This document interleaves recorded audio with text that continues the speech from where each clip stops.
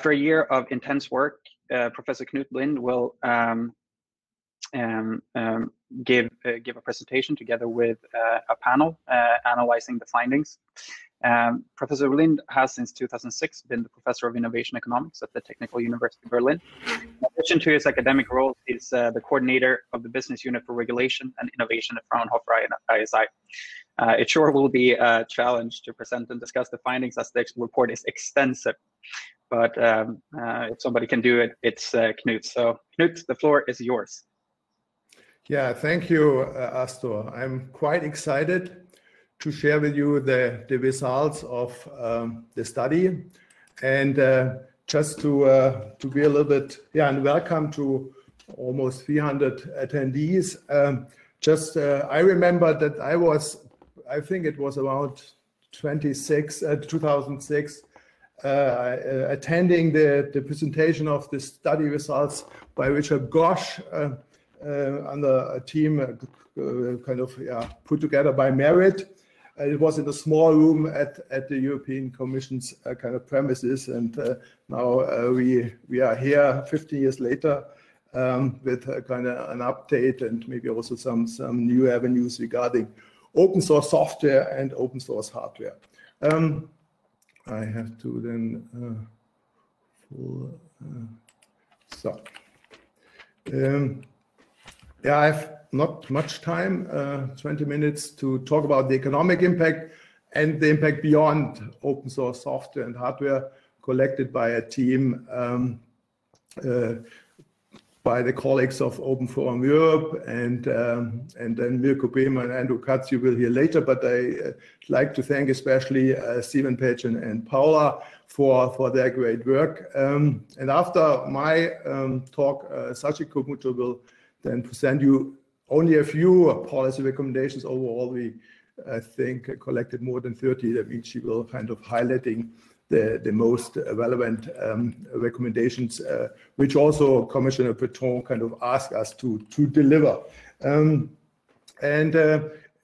plan was really to present the results here at this 5th of February, already last February, but there we didn't know what kind of would happen in 2020. Therefore, it's even more great achievement to have now this opportunity to present these results going through the whole COVID crisis and challenges. And before I'm going to start, I'd like to acknowledge also the great support by Frank Nagel from the Harvard Business School. I will mention him later because he was also very helpful during the last year. Also the different and many experts and their different support by the OFE experts group. The interviewees, we talked to the respondents to the stakeholder survey, but also last and I think most important, Odysseas and Louis from DigiConnect, who are kind of responsible for kind of accompanying us through this study. And they gave us these 5 tasks. It means first, and this is kind of the focus of my brief talk, about the economic impact of open source software, but also hardware. And then the colleagues from OFE, they did some policy analysis of policies in the EU, in different member states, but also at the Commission's level and worldwide. We do not have time to present this work, but this more or less implicitly goes into the policy recommendation. And then we have task 4, the case study analysis here in the panel, Mirko and Andrew will talk about. And all this then went into the division of policy recommendations. We kind of translated that a little bit into a different methodological approach. That means we really looked at the literature, which has been kind of collected or augmented in the last 20 years. We looked at what data is available, and then this is the basis both for the impact assessment, but also for drafting the questionnaire for the stakeholder survey, because there are different other surveys running, and the Linux Foundation was already mentioned. They had a big survey also last year. Then we have these case studies where we do not have much time to talk about, but here later Mirko and Andrew will talk about. And then, as I mentioned, these analysis of policy initiatives, and all this went into a kind of a comprehensive analysis. and a large set of recommendations. What's the overall approach we choose? This is kind of a two-sided approach. We looked first at the cost, what do companies and countries invest in the development of open source software. It means here we focus on software and not on hardware, because this is a kind of a case-based approach we have chosen for that. And we do that on country and also company level, looking at the most active companies. And also we had some information from the stakeholder service and other service plus the case studies. And then we compare that also with the benefits. We do that on the one hand at macro level with the macroeconomic growth model and an analysis of the contributions of open source software to the GDP in the EU. And we also do that on the company level. Here we derive on results from the stakeholder survey, but other surveys like here in Germany, the Bitkom kind of started the open source monitor also last year with a representative survey of companies. And we kind of cross-validate these different approaches in order then to come up with figures which are at least kind of validated from different perspectives in order to be kind of really serious. The data sources here regarding open source software, it's GitHub. It's also used by Frank Nagel and others in different studies, because here we have millions of users, billions of commits, links to organizations and country codes, which makes these country and EU kind of based study possible. Then we combine that with data from the OECD, the OESTAT patent office, because they're also responsible for trademarks, Crunchbase, Amadeus, the company database, and various other data sources.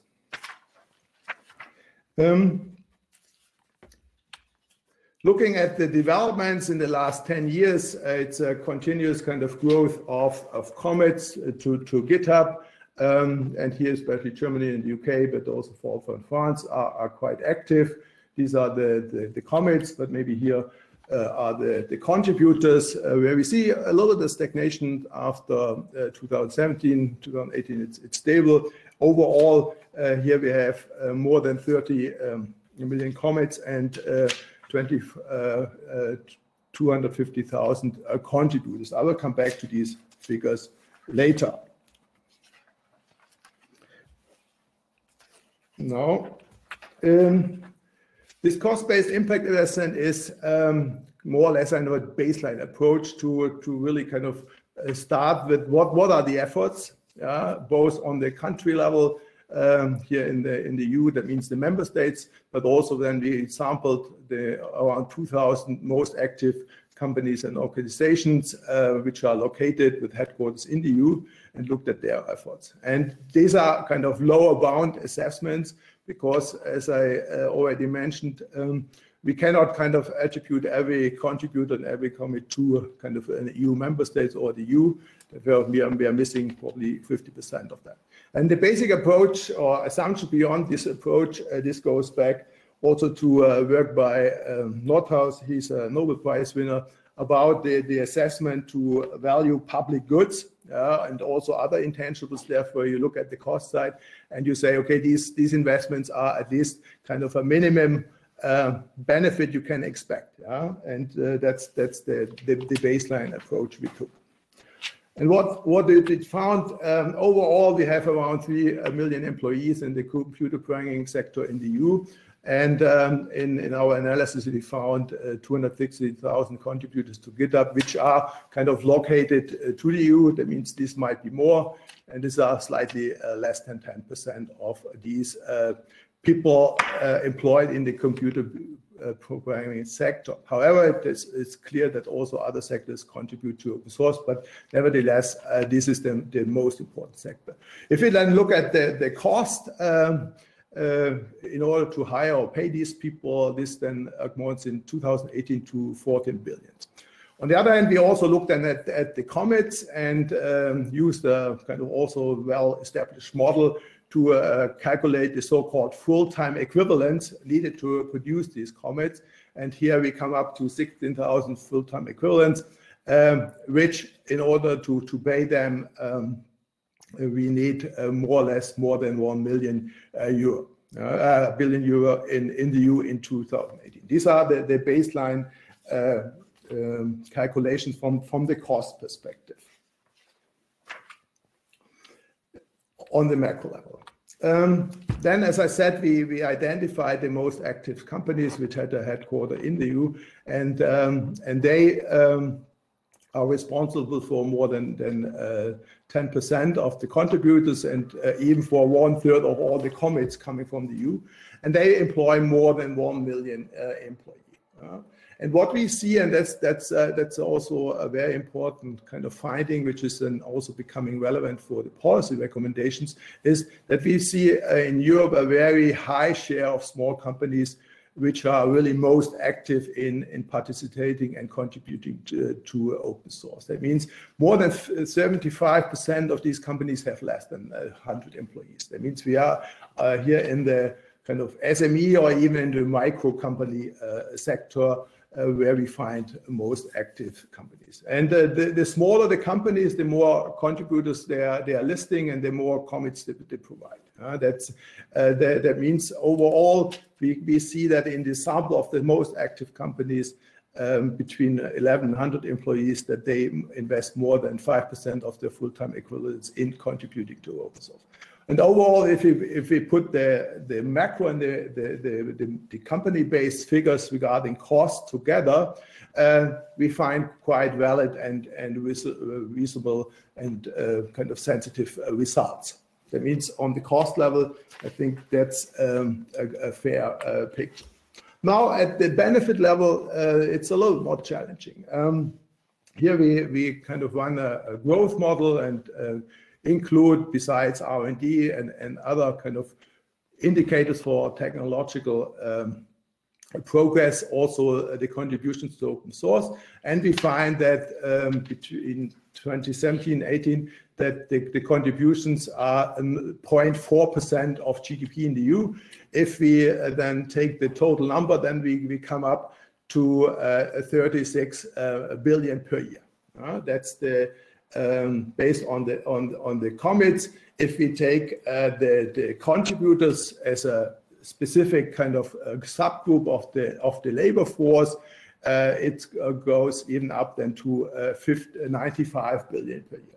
It means overall the EU economy is significantly benefiting from open source, and in the future one could say probably that by increasing this activity by 10% per year, additional 100 billion GDP per year can be expected.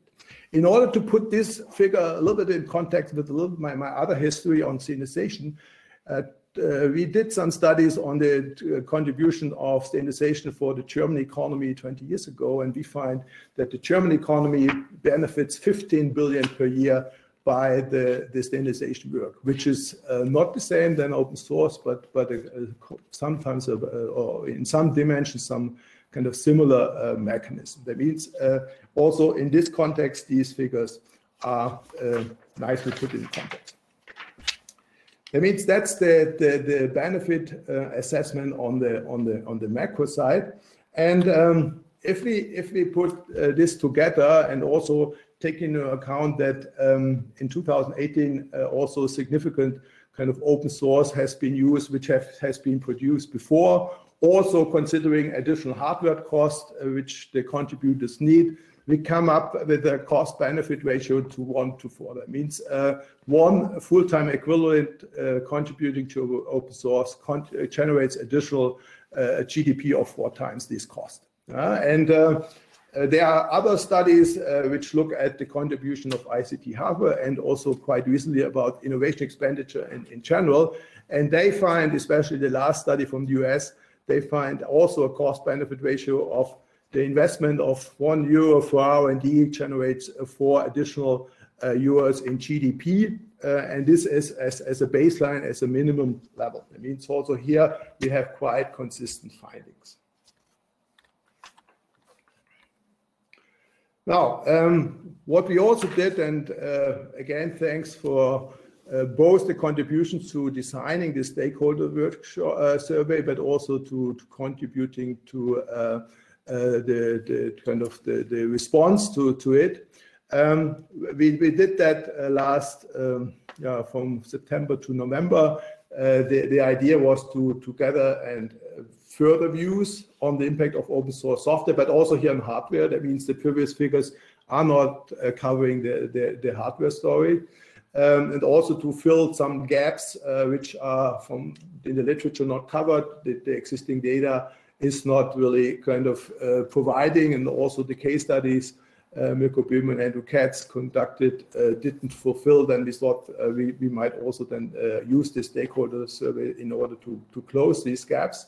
And in order to really create a robust empirical representation of all the opinions and issues at stake, it means also taking all different stakeholders into account, not only industry, that means companies, but also research organizations, the public sector, NGOs, and even foundations. And this, as presented at the very beginning, is contributing then to the revision of policy recommendation. Overall, with the help also by the colleagues from the European Commission, several open source organizations, including foundations, we got overall more than 900 responses who are at least partly answered the question list. That means the more sensitive issues about kind of profits and turnovers, here the response is a little bit significantly low. Now, what are the major findings? Which are also from their character a little bit complementary to these hard cost figures. Why are organizations in general contributing to open source software and hardware? Although I have to say the responses from the hardware community were quite limited. Therefore, the findings are, I think, representative for the software sector, but not necessarily for the hardware sector. We come back to the hardware sector later. What are the major incentives? It's about finding technical solutions, but also carrying forward the state of the art of technology. That means contributed to technical progress is very important. And also, and this is also from a macro and political perspective, an important aspect is to avoid the lock-in into specific vendors. That's also on the top kind of incentives. On the fourth and fifth position, it's about knowledge seeking and knowledge creation. That means reflecting the principle of open source par excellence.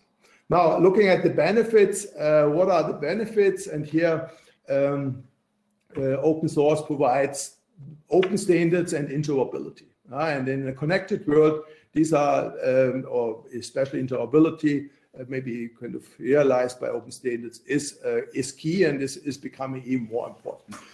By the way, we did some other studies where we found that meanwhile patents do not contribute anymore too much to GDP, but standards are still doing that and are having even an increasing relevance. And this is also reflected by these assessments.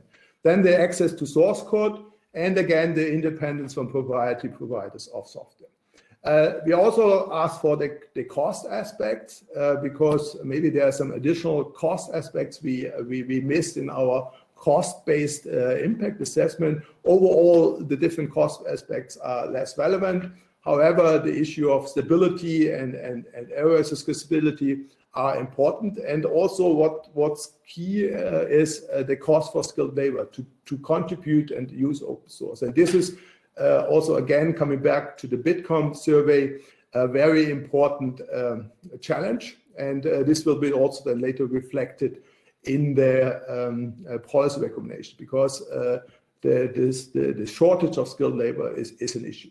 Now, we also asked then for a cost-benefit ratio just to validate what we have found on with this more quantitative approach here, just to get the gut feeling from the respondents. And overall, we see that the majority of the respondents see at least high benefits and only medium costs related to open source software and hardware.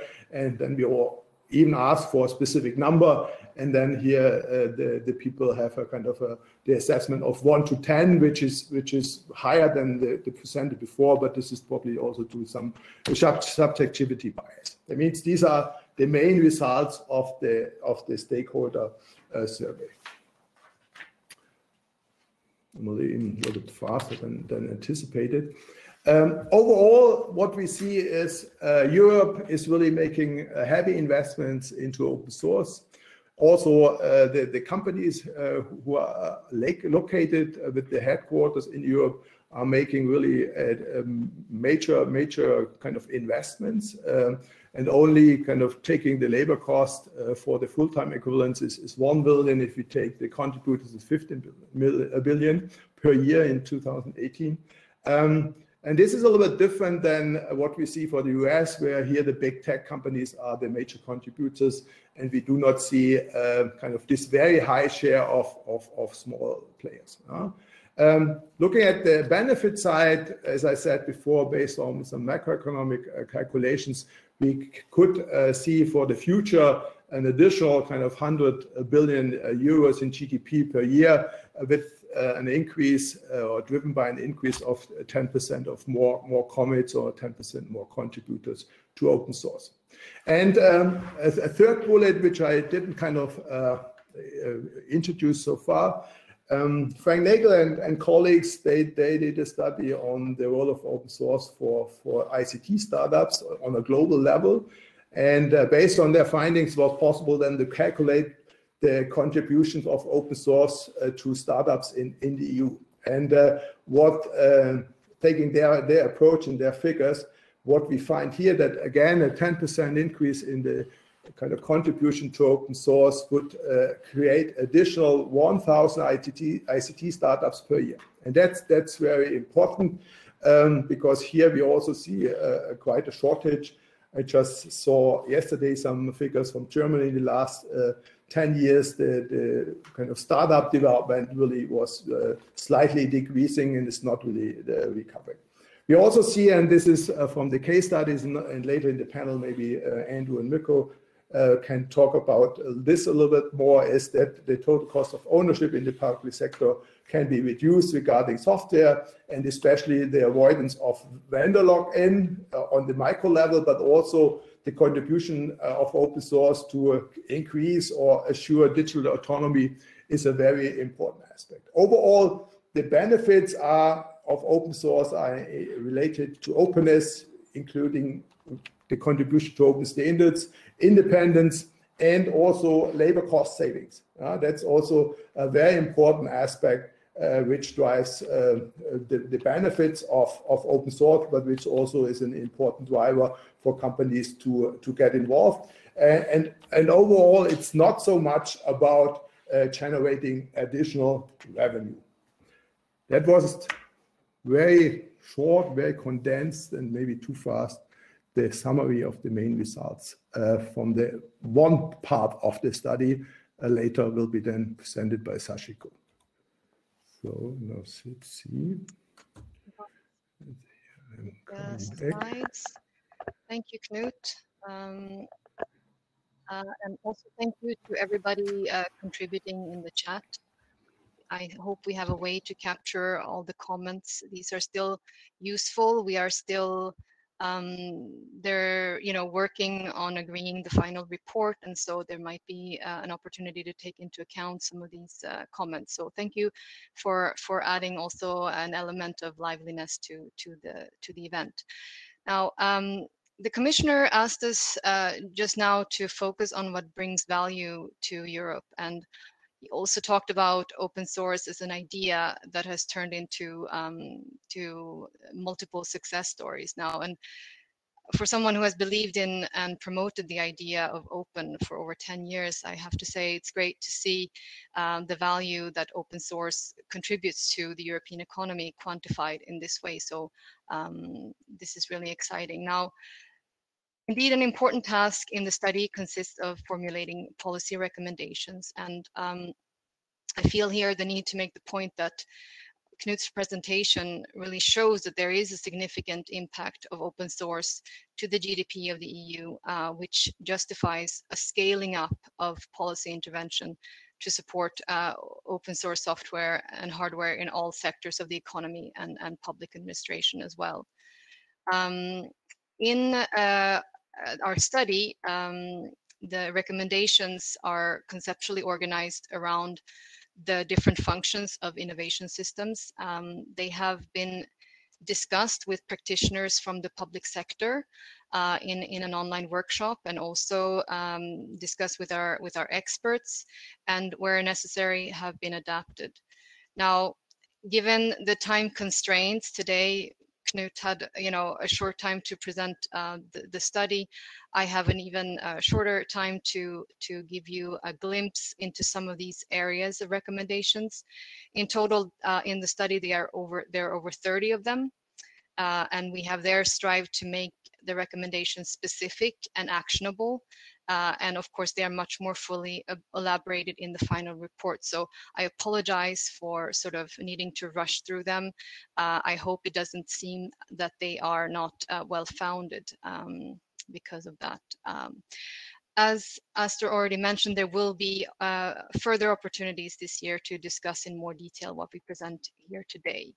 So again, I will focus only on the areas highlighted in the presentation. The first one, and I want to really emphasize this, we consider that increasing the institutional capacity within the public sector related to open source software especially is a necessary condition to being able to implement all the other recommendations in the report. Today, and I think this is important to say, the scale of Europe's aggregate institutional capacity related to open source, we think, is disproportionately smaller than the total value created by open source. And that is to say that also we know the European Commission and others have initiated activities and programs in some of these areas that are valuable, but we need to scale this up to match the potential that open source has in growing the economy. So, and again, just highlighting one area where we feel that that the European Commission can take action to promote this is through the OSPO, so an open source program office. And we have seen this emerging as a fundamental building block and a networking interface, strengthening the institutional infrastructure of open source, also in the private sector, I would say mainly. And so the European Commission has already created an OSPO as part of its open source strategy. And we believe that the European Commission can play a leading role in also establishing OSPOs in government institutions across Europe. Therefore, we want to emphasize this this way that the European Commission can play a leadership role by highlighting some points, mainly giving the European OSPO an external networking component and encouraging the building of 20 or so OSPOs throughout Europe, possibly through a pilot funding program. And creating a network where these OSPOs can share best practices. And we think that in this way, OSPOs can play an important role in encouraging that winning open source culture that the commissioner was talking about. Now, another important slide, and I'm going to rush through them here. We have seen, again, what Knut presented, these significant positive externalities that are generated by open source, and which is also confirmed in other studies. And this recommends, it justifies us recommending level of public R&D funding of specific open source software and open source hardware focused research. For example, in Horizon Europe.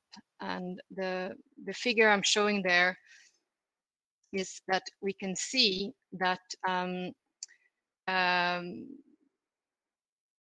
if we focus specifically on SMEs, we think that such funding should focus target mainly SMEs or even micro enterprises and startups because of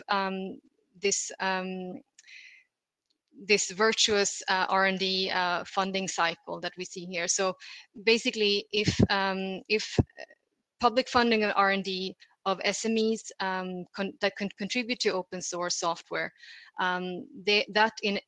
would support and push the creation of further startups, which will then increase again the available source code and can benefit society. Next slide, Sivan. I'm trying to move forward. Yeah, so an important part of an important function of an innovation system deals with human capital development. And here we see that a lack of skilled labor does prevent companies from using and contributing to open source software in Europe. And so an important area to focus on will be just the development of the skills needed to be able to benefit as a whole. And we do recommend, we have specific recommendations how we can promote coding skills, but also at the entrepreneurial level, skills to understand how you can build a company and a viable business model using open source. So we believe there's a sort of basic skills level that should be supported, and also a sort of change in culture and just I guess a sort of further realization of the opportunities that exist working with open source. And so next slide. I'm going to try to wrap up quickly. And so creation of legitimacy. This is fundamental for the breakthrough of an emerging technological system, especially now we're talking about open source hardware, which is developing, but also for the further development of established technologies like open source software. Now, we think that one opportunity to increase the legitimacy of open source is to further elaborate the role that open source can play in achieving digital autonomy or independence. I think the commissioner used the word, actually, the term technological independence. And we also recommend other ways to create legitimacy, for example, by integrating open source communities more into the European research and policy frameworks. Here we can maybe learn from the world of standardization, where SDOs are already well integrated into these policy frameworks, whereas for open source communities, such integration is still at the beginning. We think that this can go beyond research and innovation to also integrate open source further into the European Green Deal and European Industrial Strategy.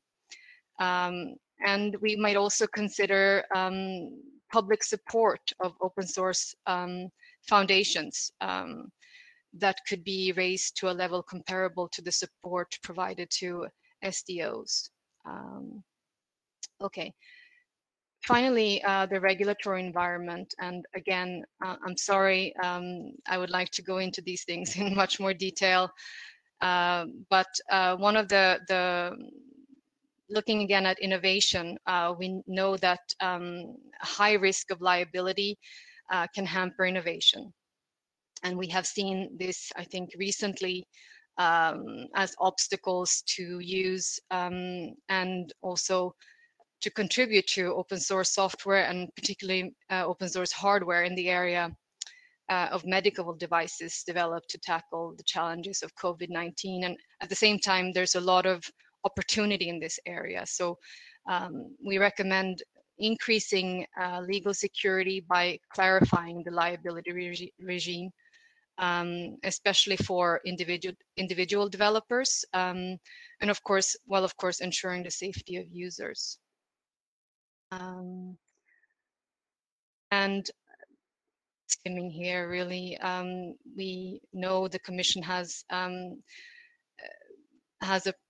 project that has been renewed, also looking into improving the security of open source software components that underlie, the critical infrastructure of Europe, and we would recommend scaling up this activity, and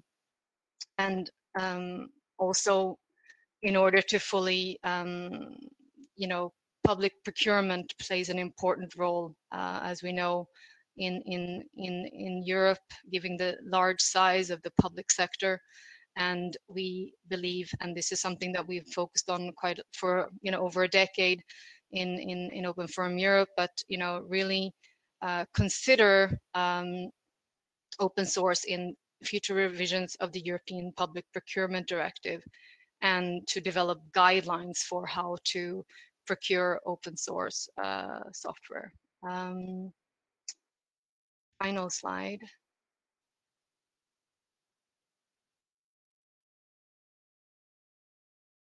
We can just say that we think that the large economic impact of open source software and potential impact of emerging open source hardware, has been recognized by the European Commission, but the scale needs to be increased, and to look for coordination across Europe, and we think the Commission can play an important role there.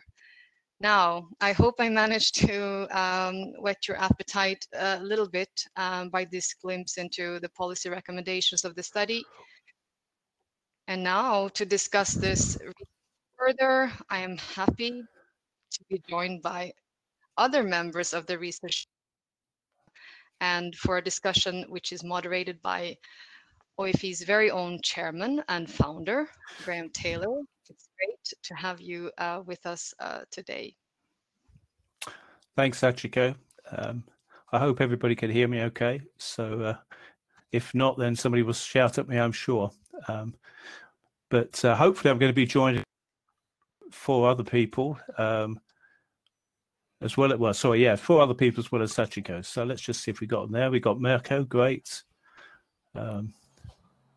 Anyhow, while we're getting those come up, just to say very much, I'm delighted to be here. I think it's a fantastic summit, and the studies is superb as well. It was 2006 since the last study was run, and many of you remember Rishab Ghosh at that time, and of course Luc Serta, who's with us today, was headed up that overall thing from Maastricht. So it's great to have Luc back here. He's been at one of our previous summits as well.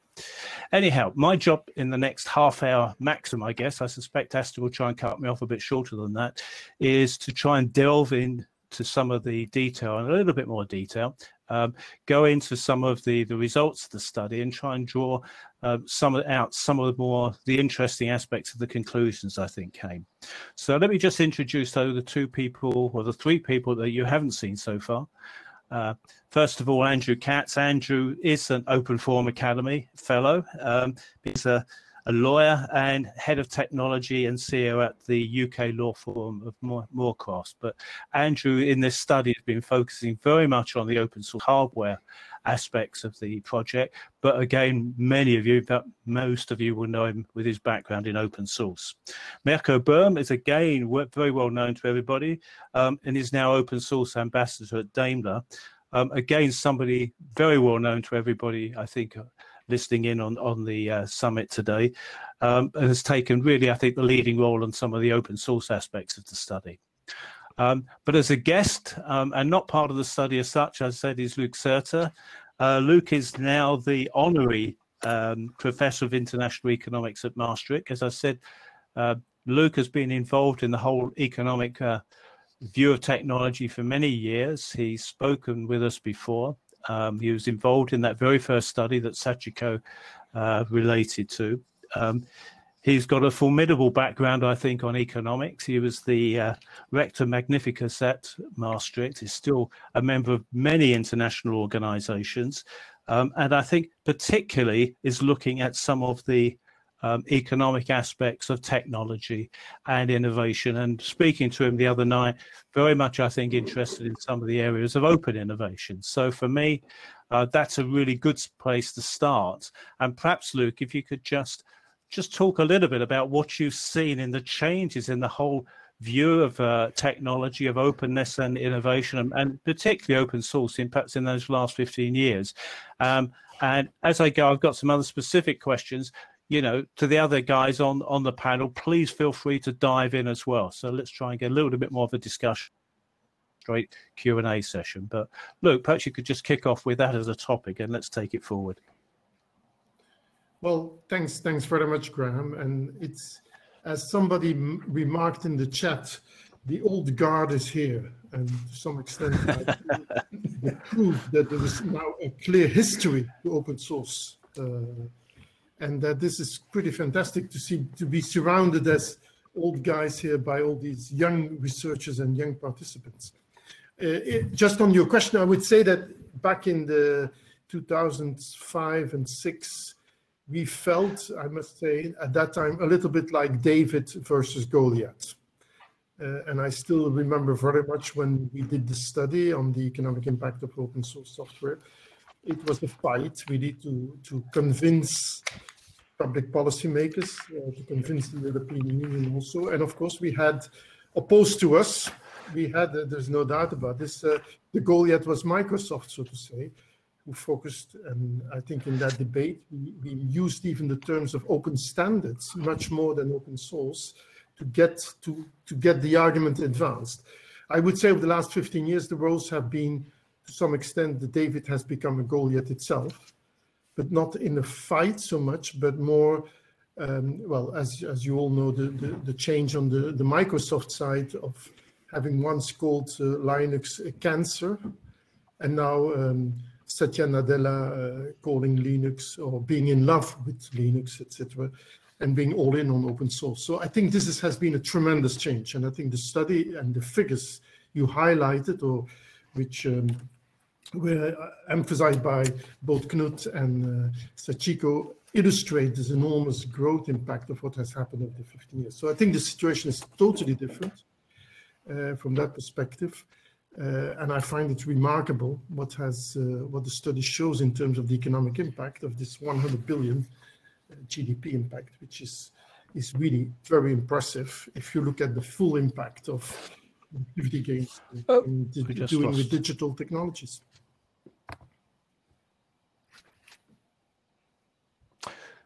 Thanks, Luc.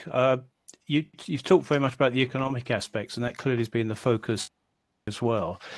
What about the innovative aspects, though, the open innovation, you know, in terms of openness overall and how that fits into that thinking around that, which is as much cultural, I would suggest, as it is technological? Yeah, no, I think this is a very good point. I think if you look at the debates, which as we have had them in Europe, particularly in the European Commission, we've had this debate on open science, which was launched by another commissioner on research and innovation, the previous one, Carlos Moedas. That has been enlarged from open science to open innovation.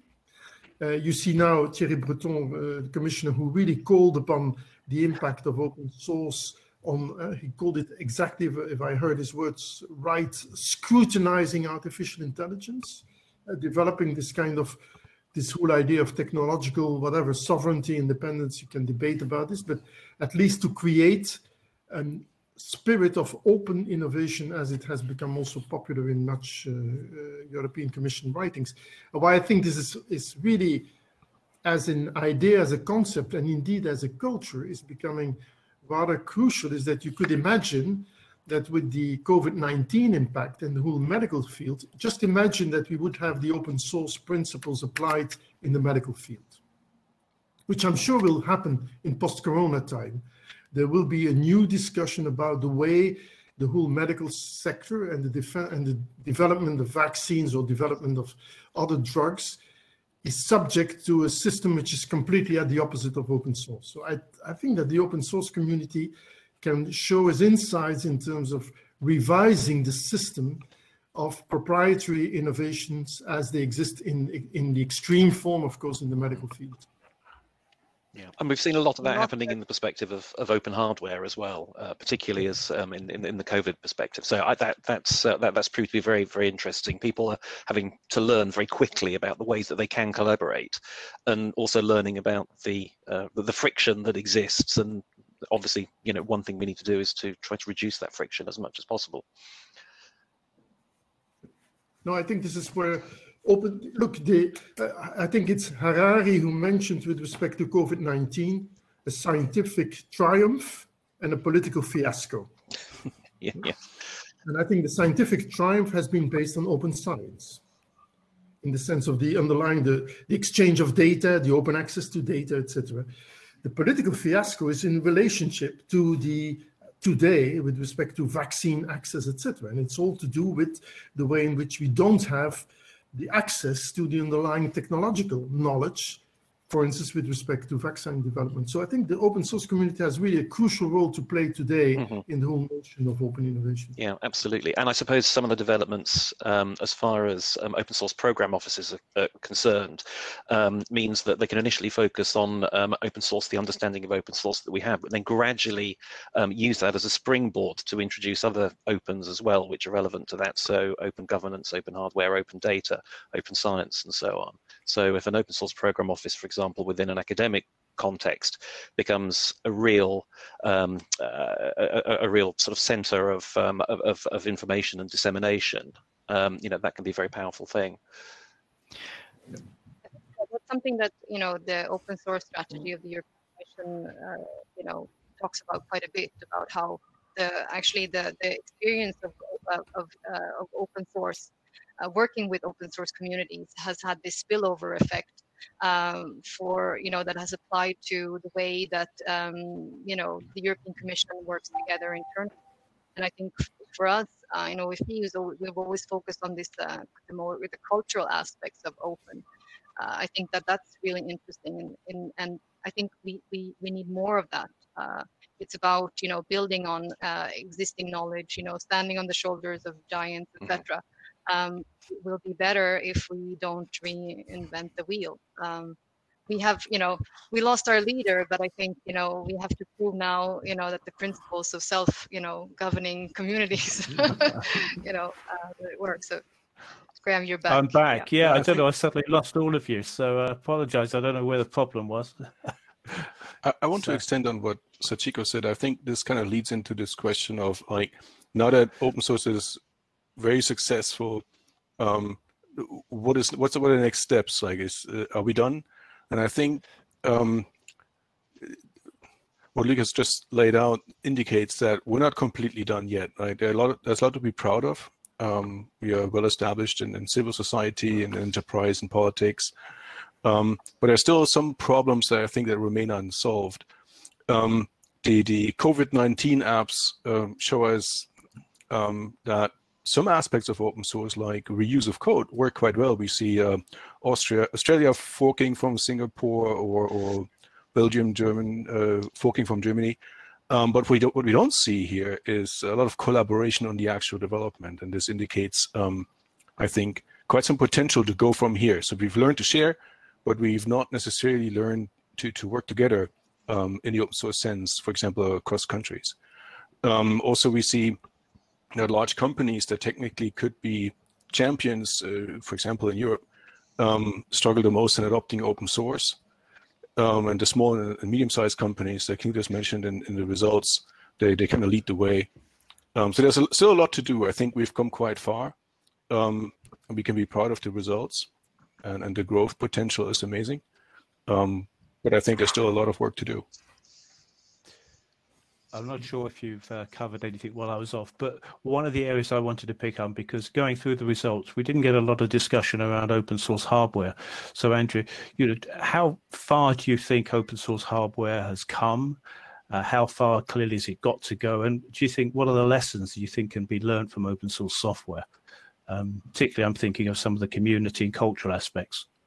Yeah, I mean, what's very interesting about open source hardware is that there is really a very broad spectrum of what that means. So it can mean sort of anything from mechanical devices, very hard hardware that you need things like lathes and mills to create a large factory, right through to things that are much more similar to software. So this would be, I mean, when people are talking about programming or configuring FPGAs, for example, using hardware description languages, then they will talk about that being hardware as well. So what we've learned is that there is this vast spectrum from mechanical devices like trucks, in the middle somewhere you're looking at electronic devices that like Arduinos, for example, and then you're looking for looking at things like open silicon FPGAs, and the way that all of the characteristics of open source software that we've learned, they impinge differently depending on how hard the hardware is. So, and you can have a project like MyriadRF, for example, that consists of FPGAs. So there's communities that are developed around the programming of the hardware description language to configure the FPGAs. Then you've got the firmware and the software around those, and then you've got the actual circuit boards themselves. And so they're on a sort of spectrum of hardwareness. The open silicon area, I think, is the most interesting one, because that is, in many ways, it is very, very similar to open source software, and the sort of communities that will develop around open silicon, they can be very similar to the sort of communities that develop around open source software, because a lot of the development methodology is very similar. You can put your core designs on GitHub, for example. You can have a community of people who are able to make changes to those core designs, and they're able, and the cycle that you have of development, testing, and production is very similar to the cycle that you would have with development, testing, and production of software. But if you're talking about something like a circuit board, then that's very different. And what we've seen is that different sorts of communities will develop. So the ones that develop around software and things like HDL programming, they're quite similar in that they sort of frequently adopt the open source ideas of release early, release often, whereas it's been described as open when ready tends to be more applicable to things that are more at the harder end of the hardware scale. So this is something that the Open Compute project has seen quite a lot, for example, where the designs are released, once they're developed using a fairly traditional in-house development methodology, but they are released when they're ready, and then a community forms around essentially the completed designs. Do you see then that we're going to see the same sort of progress as we saw on open source, open source software, or is this going to be something on a much slower basis? I think the most interesting area is definitely around open silicon, and I think that's where there is the biggest potential. I think there are always going to be constraints, because physical items are physical, and therefore they need to be made of atoms, and therefore you need to look at a whole load of characteristics like the actual physical tooling that you need, the feedstock, the environment. There are many more potential constraints on the development cycle in the harder end of hardware than there are in the softer end. So I think the softer end has got an enormous amount of potential. That's not to say that there isn't potential in the harder end as well, but I think the dynamics are going to be very different. But things do not necessarily have to be completely open in order to obtain all of the benefits. But what we've seen is the more open that things are, the more benefits that they obtain, and that's something that's possibly easier to attain at the softer end of the spectrum than it is at the harder end. Okay, now just moving on, because I know I've got a hard stop on this, I think, at 20 past. So a couple of the areas that I did want to cover, and I particularly wanted to pick up the areas, I guess it's two areas of culture and skills, and that's something is potentially, I think, common across open source hardware and or open source software. And I don't know if Knut and Sachiko perhaps want to kick this off, is your views on that, because on the skills that came out in the project, but for people who don't the background of open source software, haven't been into it. The cultural aspect is really quite a hard one to understand, and I know it's something that is much less tangible to measure for some of the things in the project. So I don't know if Knut or Sachiko want to kick off on that, and perhaps any of the others come in as well. Ladies first. Okay, then I take the opportunity to make maybe a somewhat personal comment on this, because I think we all know that, you know, to change culture, we need to start with the children. And I'm going to say here that it's not just about focusing on open source. It's really fundamental about focusing on, you know, young people becoming creators, versus consumers. And I think a lot will be gained just by making, changing early, even early childhood curricula to you see, it's not enough for Europe to bring tablets into the classroom. We need to encourage programs where children learn how to code, and I think, in that way a lot will be, and learn how to tinker with things as well. I really think a lot will be won then. Anyway, Knut, do you want to come in here? Okay. Yeah, indeed. I think education should start related to openness in general as soon as possible. And because what we are going to face is we have already a general problem regarding kind of skills, and we have some demographic issues, especially in Europe, we have to face. And therefore the competition for people contributing also to open source is getting harder.